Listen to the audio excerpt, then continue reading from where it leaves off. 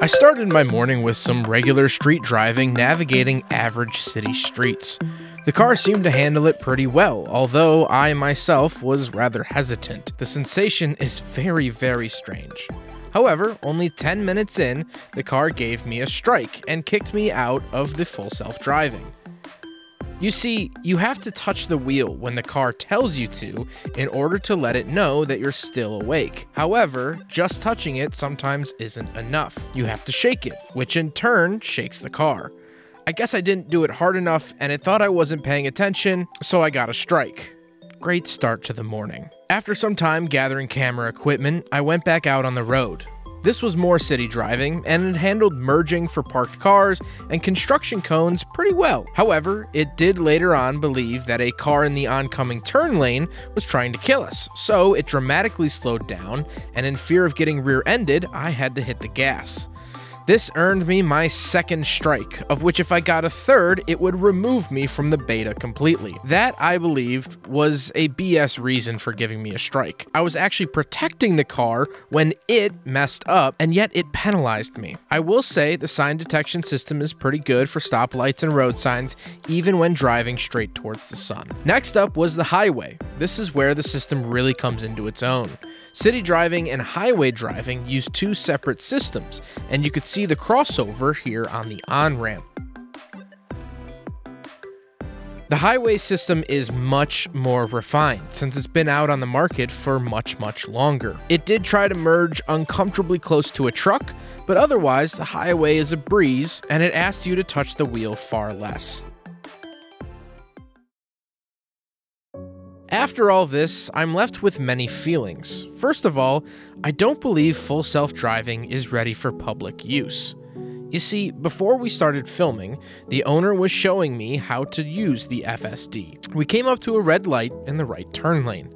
As a car was approaching, the Tesla decided now was the time to turn right on red. If it wasn't for the owner taking over and flooring it, there would have been a collision. Not cool. The best way I can describe it is that the car drives like an 8-year-old would drive it. At first, it's super neat. You say, hey, look, it's actually doing it.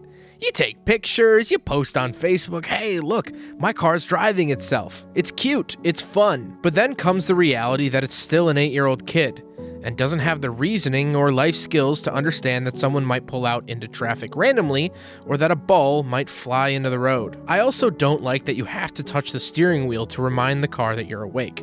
Now, I understand 100% why they have to do this. It's a safety thing, and I completely agree with the reasoning. However, in practice, not so much. And the reasons are as follows. Number one, sometimes it doesn't register, and I found myself tugging on the steering wheel rather suddenly. It felt as though I was trying to hijack my own car just to keep it moving in a straight line. A way around this is to just spin one of the knobs on the steering wheel.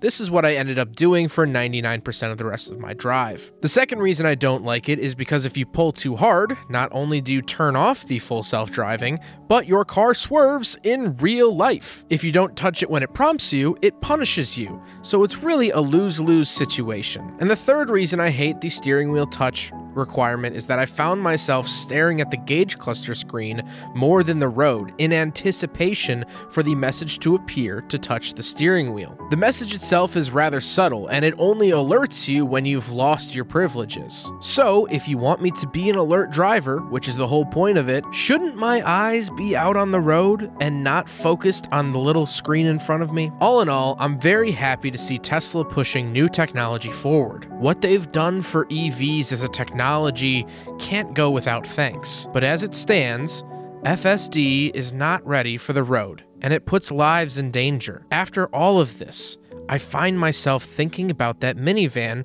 that the Tesla pulled out in front of. That lady didn't sign up to be a part of the Tesla self-driving beta test. She was just going about her day and could have easily been injured or worse. It's not fair to other motorists.